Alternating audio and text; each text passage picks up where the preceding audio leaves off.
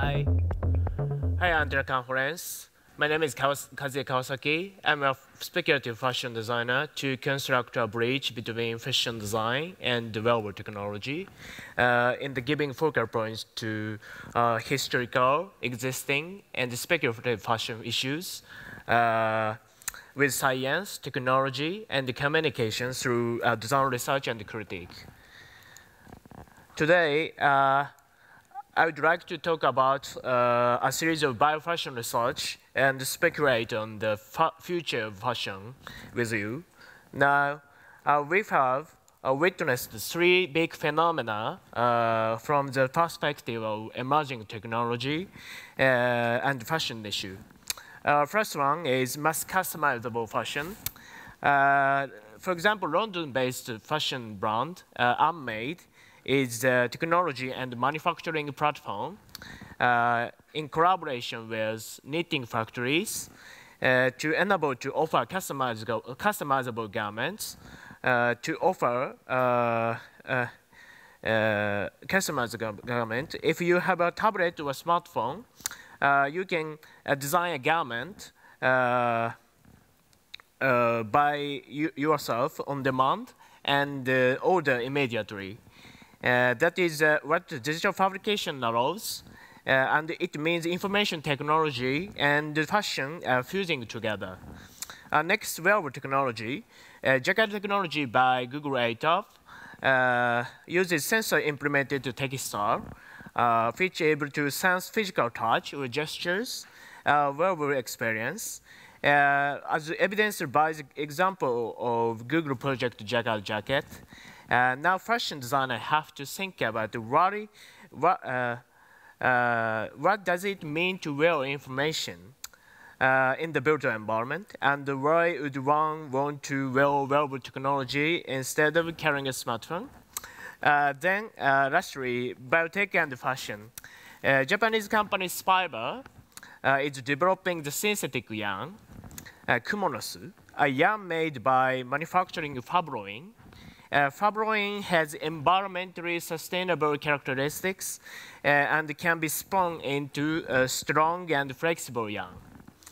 Let's think about biofashion in particular. Actually, in the field of fashion design research, since 2000, environmental sustainability has also a growing issue. The commercial fashion industry highly relies on mass production and mass consumption, and the resulting accumulation of textile waste has become the root of many environmental problems. With the help of exploration of and research in the field of wearable technology, particularly in the 2010s, the fusion between fashion and biotechnology is about to happen. In the research of sustainable materials, designers and engineers have begun to look at the metabolic processes of microorganisms as a way to synthesize natural components. My biofashion project inquiries some question. What is the alternative role of fashion designer in the age of biotechnology? Yes, my project titled Biological Tailor-Made aims to speculate on an alternative form of fashion to embed the system of current fashion industry by the power of biohacking. The process of fashion design is mainly premised on pattern cutting for 2 dimensions, except knit and leather. However, a metabolic system of new biomaterials enable us to design more organic fabrics. Based on that techniques, the current garment production process that we are all taking for granted today will radically change. The biological tailor-made improves the conventional technique of pattern cutting and invents an alternative design process. Anyway, seeing is believing. Let's watch the project movie. Here we go.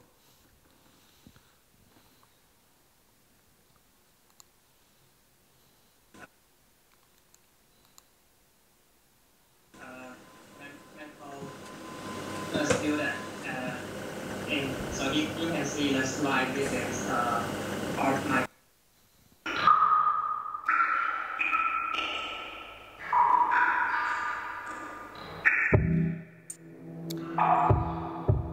order to tackle the complex task of development a bio-fashion prototype, I worked in parallel learning modules according to discipline, fashion, digital fabrication, and biohacking. In the fashion design phase, I designed a suit to work with a model of a woman to fit the dimensions and decide the shape while gradually improving. This is because I thought that traditional custom-made could be an analogy of this process. In this research, I used a biomaterial called SCOBY as a case study. If you incubate SCOBY on a curved surface, SCOBY produces textile along the curved surface. It would be one of the interesting features of SCOBY that you could control its shape during the cultivation process by constructing its environment or situation. Those processes in which SCOBY produces three-dimensional fabric have a high affinity with digital fabrication. Also, following this method, the designer can design garment without any fabric waste. Then I use a large-scale technique CNC machine that can generate human-scale object and create a mold in order to model biomaterials. On the mold, I incubated and dried the material. This biological tailor-made can express the curved surface shape to fit to create the possibility of introducing digital fabrication to biofashion.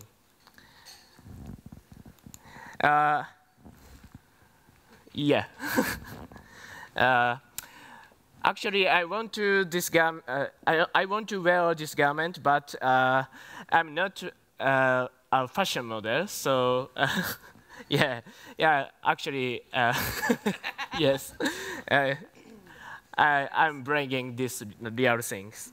Yes. Anyway, in conclusion, when I talk about biofashion, I always remind of my most respected new wave sci-fi writer, G.G. Bard.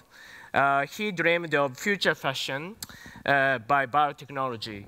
That garment is able to understand human emotions and change shape and color according to biomimetic information.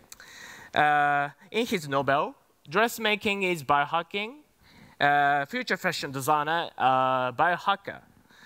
Going one step further, what would happen if our garments become completely designed by biotechnology? Imagine a future of post-human bodies that wearing textiles of biological origin. I have proposed a fashion design-based meaning-driven design fiction to speculate a possible garment-specific biohacking practice. I think fashion design is not only about making aesthetically pleasing products or studying historical costume. I argue that the proposed work is another process of developing garment-specific biohacking practice from the perspective of speculative fashion. I also think that the creativity particular to fashion designer can speculate on future image of the human body, technology, and society. My vision is that biohacking fashion can invert the system of the current fashion industry from analog, closed, and retrospective to digital, open, and speculative. Thank you for listening.